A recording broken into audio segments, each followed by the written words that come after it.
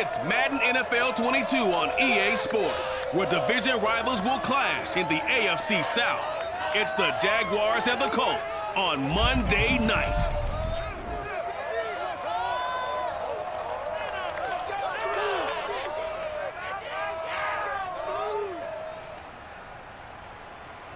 It's the National Football League presented by EA Sports. Just a short time ago, smoke from the pyrotechnics filled the dome as the Colts made their way out of the locker room. We're set for football as the Colts get set to match up with the Jacksonville Jaguars.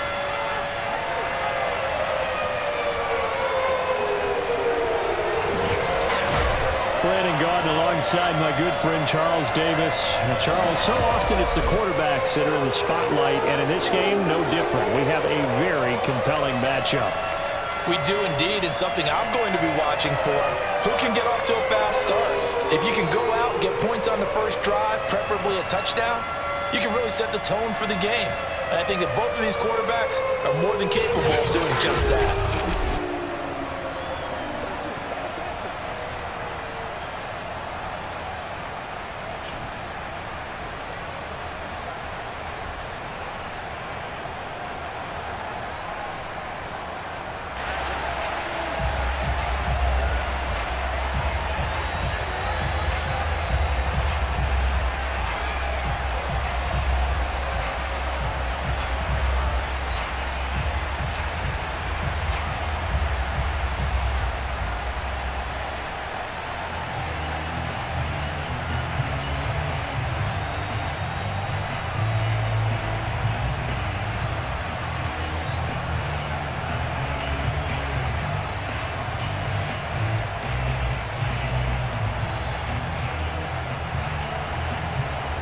The kickoff unit as they run up and send this one away.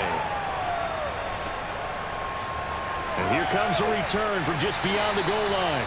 And the decision to bring it out, not a good one, as he's tackled at the 15. So the Colts now coming out for their opening drive. And leading them out there, their 6'5" quarterback.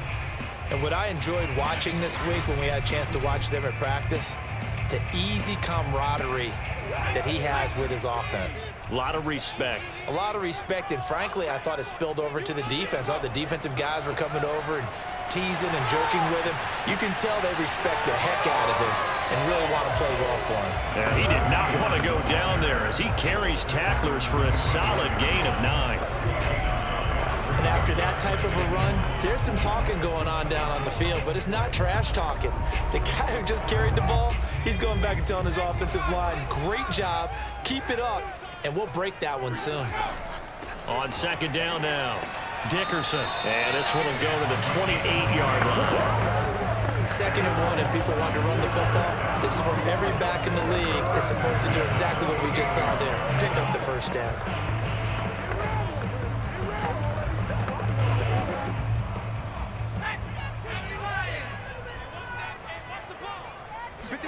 Manning now on first down. It's a short one here, complete to the tight end. A short gain here, maybe a yard to the 29. Well, they're unable to convert that into much, but it's never a bad idea to try to get the ball into a tight end of his caliber's hands and see what kind of disruption he can cause.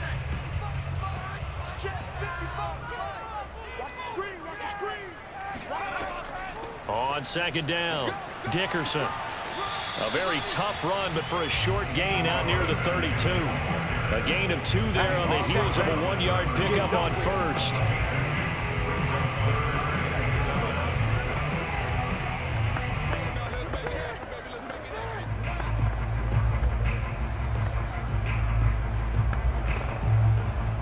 And the Jags have 5 in the secondary here on third down. Now Manning. And he's going to have the first down at about the 38.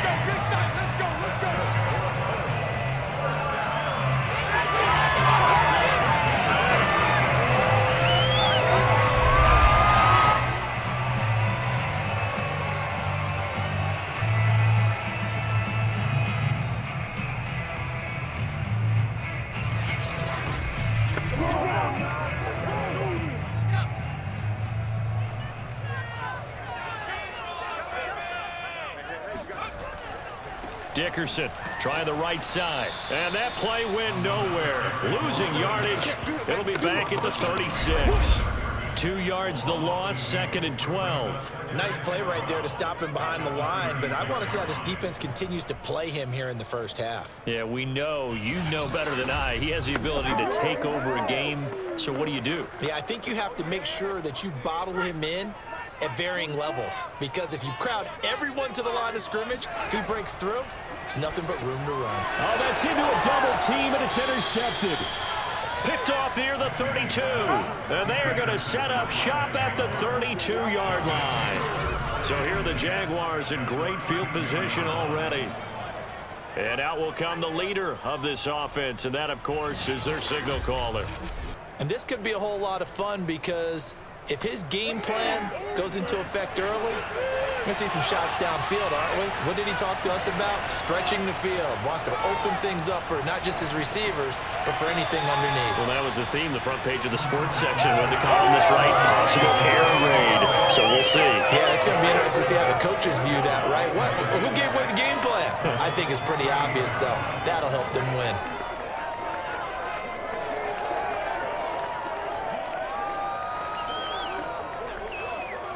Now a 2nd down and 6.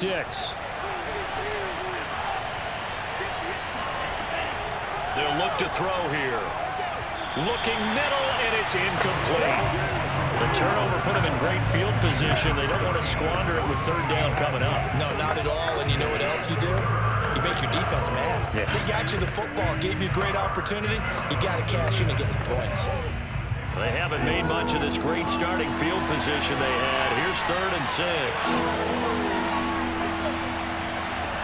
He'll look to throw. They'll set up the screen to Taylor. Good contain. No gain on the screen, and it'll bring up 4th down. The whole idea of the screen pass is to fool the defense in a big way and create a big play. They weren't fooled. Not 1 second, not one bit. How about them figuring it out, diagnosing it, and spilling it for lost yardage?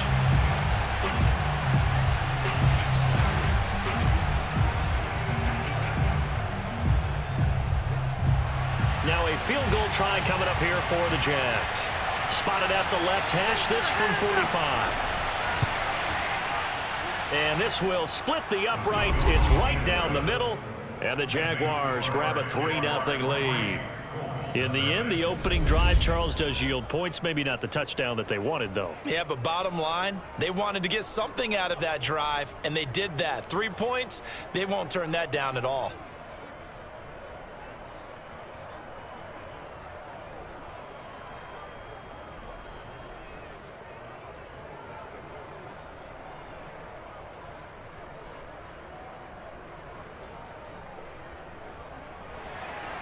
Scobie now to kick it away after the made field goal. This fielded right at the goal line. And some good special teams coverage as they bring him down just outside of the 15. Out comes this field general once more, leading his offense back onto the field. He'll look to shake off the interception on the opening drive. He should at least be comforted that it resulted in 3, not 6. And if I were him, I would be the guy all the way out on the field greeting my defense now, saying thanks a lot. You held him to a field goal after I turned it over. That's a big defensive stand. It got his man complete. And all the way down to the 42. A big play there for Indy. We always talk about the guy who paid off the play, don't we? Guy who caught it or ran it. But how about the elements that go into making a big play? This one in particular, able to scan the field, pocket held up nicely. What a terrific job by the offensive line. The route, well run, and the football, right on the money. So the big play gets him across midfield now for 1st and 10. Now a give right side. Dickerson. And he'll get it down on the play to the 37. Give him 5 on the carry there, and it'll be 2nd down.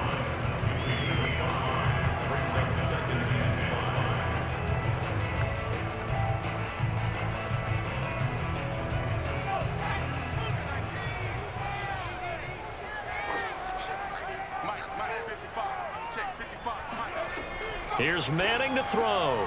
It's a short one here, complete to his tight end. No gain that time on the completion, and it'll be third down. The defense loves to hang their hat on that, don't they? You get a guy that catches the ball, but you stop him for no gain. Without a doubt, because they're also used to trying to catch people after the catch, and they miss. And that turns into what? A huge play. We've seen it so many times. In this case, though, catch was made, put down right on the spot. And he's got him. Got his man on the end route. Complete. And he is going to have a Colts first down as they're able to get the third down conversion.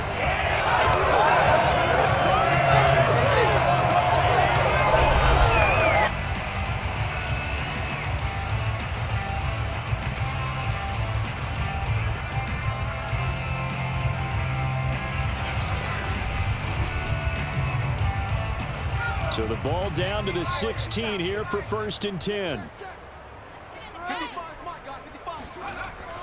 Dickerson on the handoff. And he'll take this one down near the 15. Just a yard on the first down carry, so it's 2nd and 9. But not much on that run, Charles. No, that's exactly the way to execute a run blitz there. They guessed correctly that they would move the ball on the ground, honed in on it, and stopped them. Mark that down for a win in the defense's column.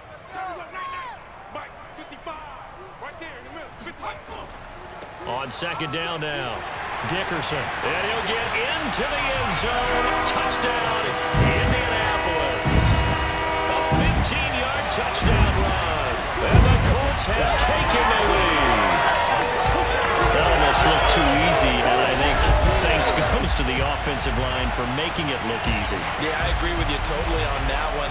I'm not sure how much everyone understands the preparations that go into a game for an offensive line, because there's a reason that running backs and quarterbacks give them big gifts at the end of the season after a big year. The consistency and the continuity it takes to know each other and execute their blocks is pretty impressive.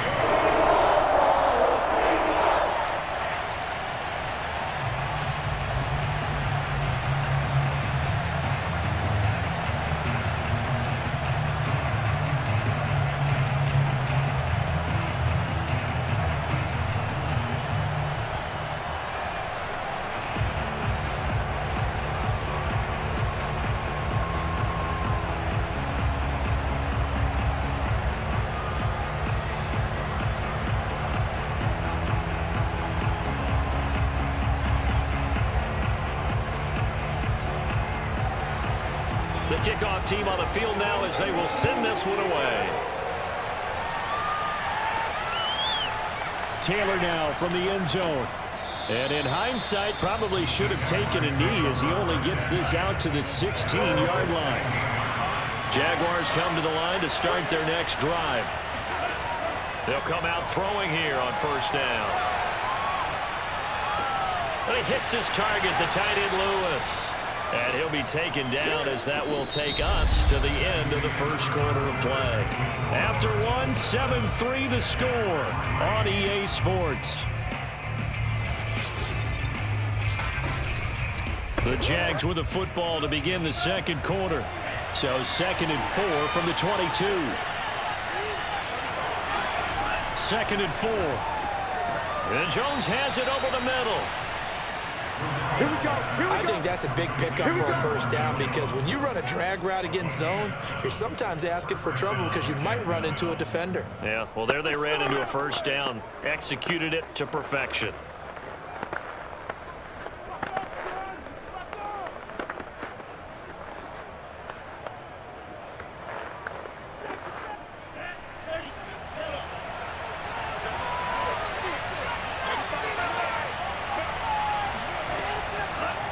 First and 10, Taylor now.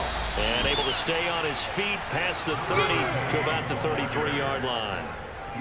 Call it a gain of 4 on first, and that'll make it 2nd down. Well, speed is definitely a calling card if you play cornerback in this league, and he does a terrific job there of hustling in quickly to make the play. And you can just see that whole play developing. That's where, as a defender, you just lock in on your target and say, I'm not even thinking about breaking stride. I'm running straight for the belt buckle, because where it goes, That's where you find his body, and he was able to get in there and make a great play. And the final number here in terms of the top speed that he hit, absolutely absurd. Next-gen stats has him at better than 23 miles an hour on that one. Now he dumps this off over the middle, and he'll get it out near the 40 to the 39. It's a gain of 6. And the Jaguar first down.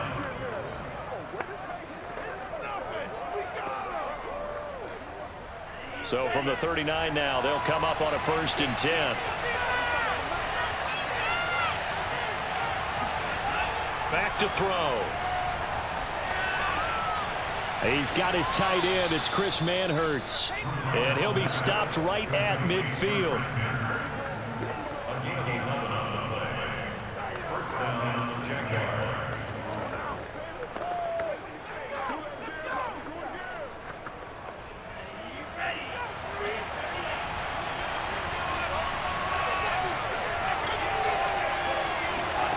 From the midfield stripe, they'll look to throw. Caught on the right side by Jones. Some extra space following the display of power. Down just inside the 45. A 7-yard pickup brings up 2nd and 3 at the 43-yard line. 2nd down and 3.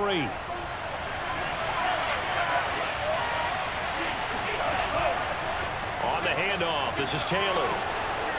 And the stop here will come at the 38-yard line. Let's face it, when you have a guy who can pick up those types of runs and keep the chains moving or stay ahead of the chains, you're making everyone else on offense happy because you're opening things up to allow for a whole lot of different play calls.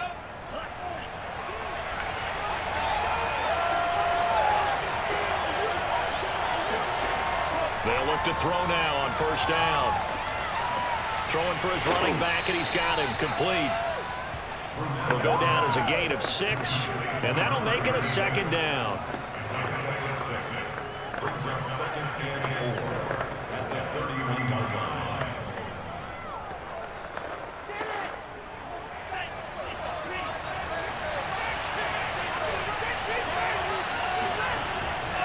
Looking to throw. Complete to Jones. Only 3 yards on the catch. It's 3rd down. A 3-yard gain on the play brings up 3rd down.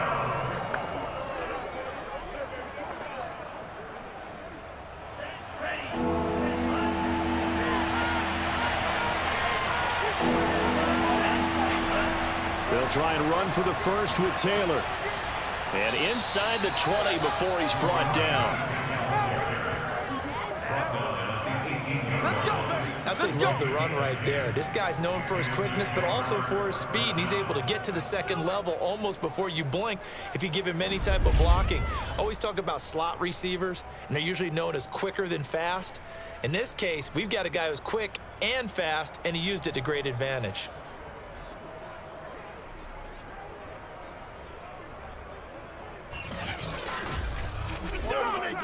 They had to settle for 3 last drive, hoping this second go-around ends in 6. In good position, 1st and 10. The give to Taylor. And they'll get to him just inside the 15. Even after the strong run we just saw, they're able to corral him quickly defensively. It'll be a 5-yard pickup there, and it will take us to the 2-minute warning. 2 minutes to play in this first half. 7-3, our score.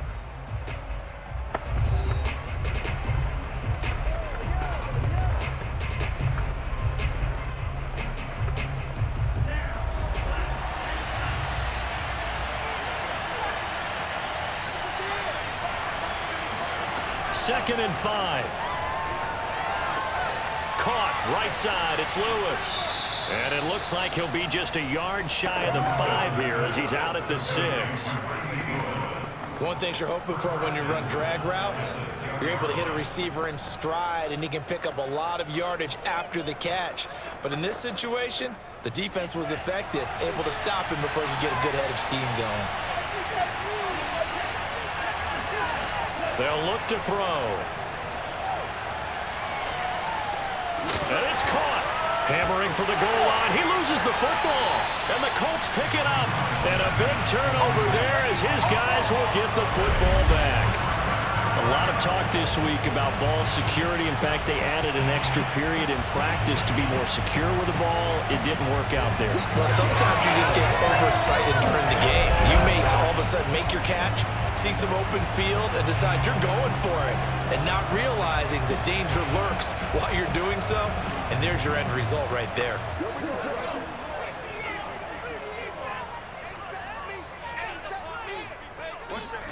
So the fumble recovery, and now Manning. Toward the left sideline, but it's incomplete. It's the 2nd and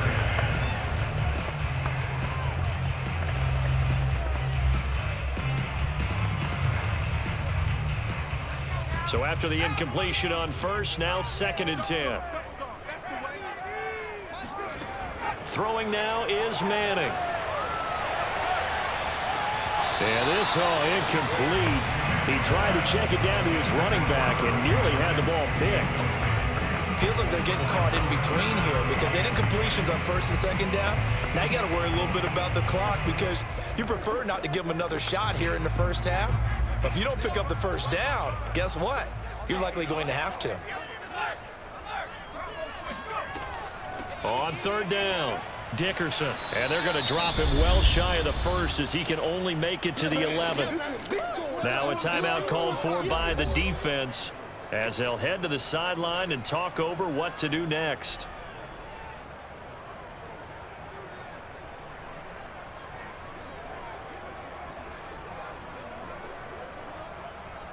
The Colts send out their punter as he's on to punt for the first time tonight.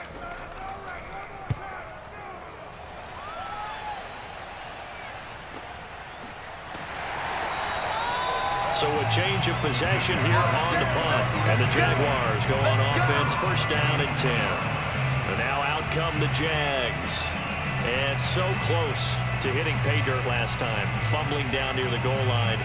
Now, how does that affect their psyche this time around? It's a tester, that's for sure, because to be that close and come away with no points is really disappointing, not just for the guys on offense, but the defensive players, too, who thought, hey, we're going to put some points up and have a little momentum going. They got to find a way to just get it out of their minds, let it go, short-term memory, and move on to the next series. A good rally to the football keeps him to only a yard, and it's 2nd down.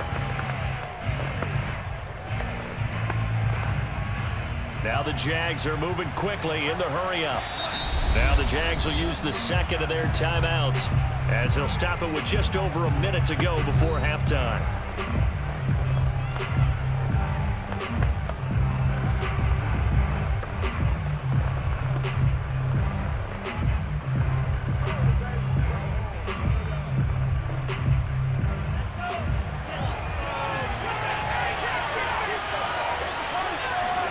Second and 9 now. And an incomplete pass. That'll stop the clock here with just under a minute to play in half number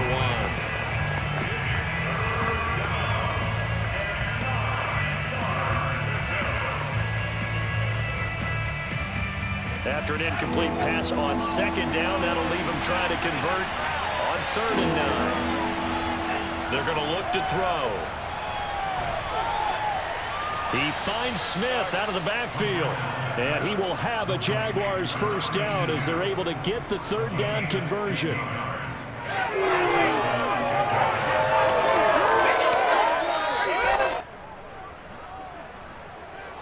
First down now, but the clock continues to move. He'll look to throw.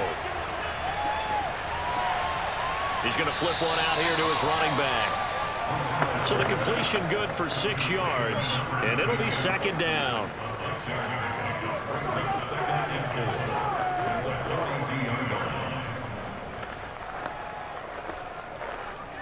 And unless this is a quick incompletion, this is likely the last play here of this first half. And offensively, they'll take the timeout with 6 seconds left in the 2nd quarter.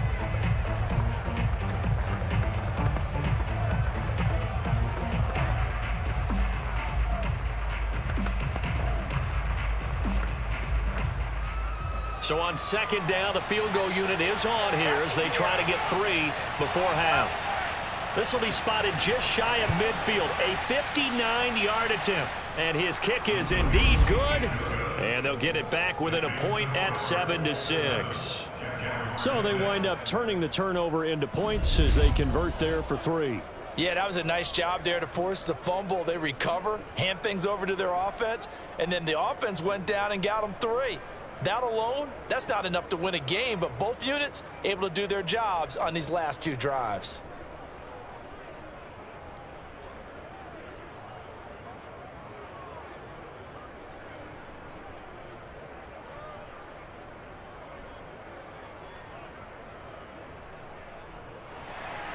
So barring a touchback, this likely the final act of the half as the kick is away. And not wanting to risk anything here late in the half, he'll just take a knee and they'll bring the football out to the 25.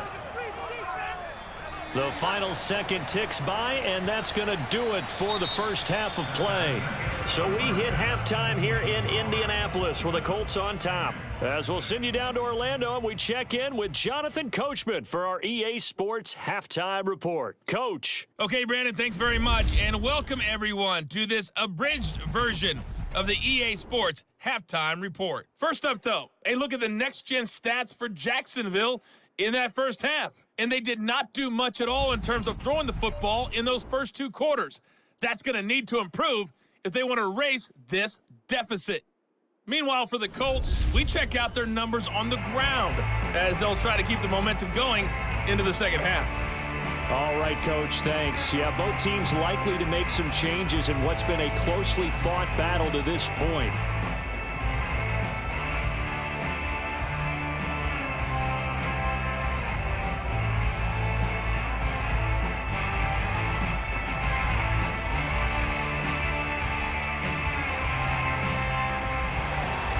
The Jaguars with work to do. They trail here as we are back underway on EA Sports.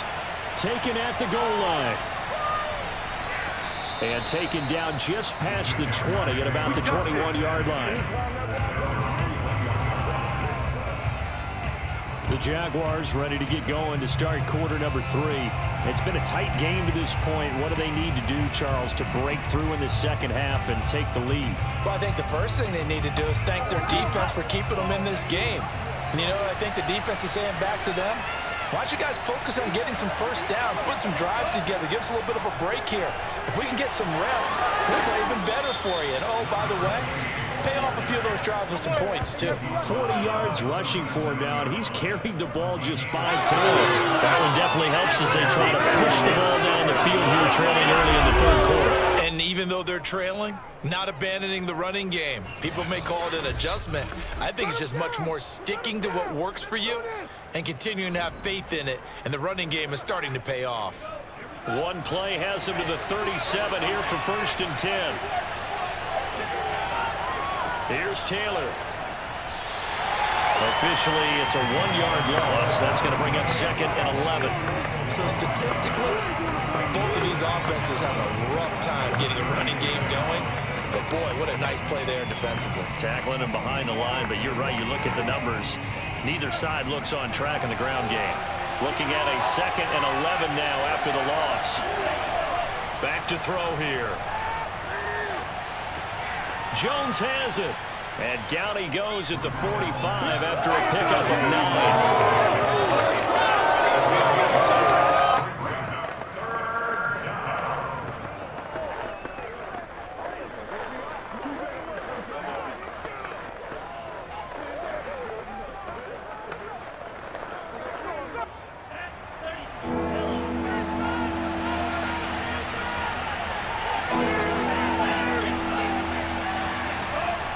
On 3rd down, here's Taylor. And he's got a first down as he's up to the 48.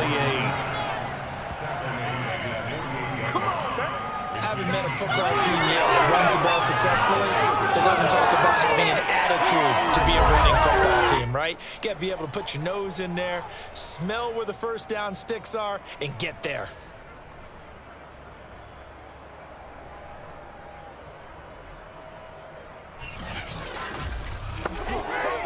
2 first downs have him up near midfield now on 1st and 10. Now back to throw. Now he's flushed out right. And he'll take this beyond the line of scrimmage as he slides to a hole. He'll wind up getting right about 4 there on the scramble, and it's 2nd down.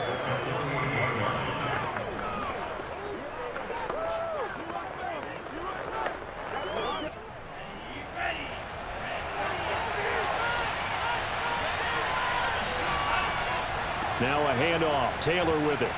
And he'll go down shy of the 40 at the 41. A gain of 4 last play. They double that here and get 8. I don't care what anyone says. I want a big-time backing in this kind of yardage each and every time I step on the field. A tone setter, these guys are hard to find.